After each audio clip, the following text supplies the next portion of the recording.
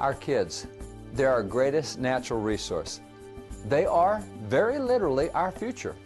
They're our next generation of doctors and teachers and political leaders and preachers and scientists and parents. We want what's best for them. We want them to have the best home possible, the best friends possible, the best community possible, and of course, the best education possible.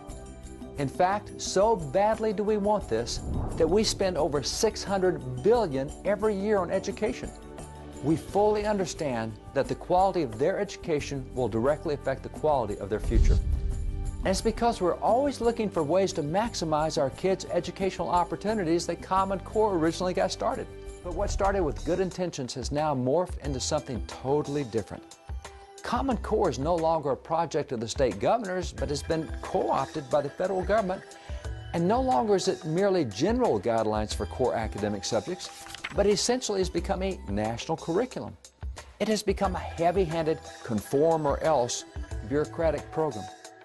But because Common Core has been in use for a number of years in several states and school districts, there is now much objective evidence from which we can evaluate its results.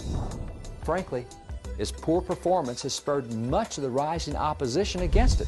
Opposition from citizens, teachers, and even many political leaders.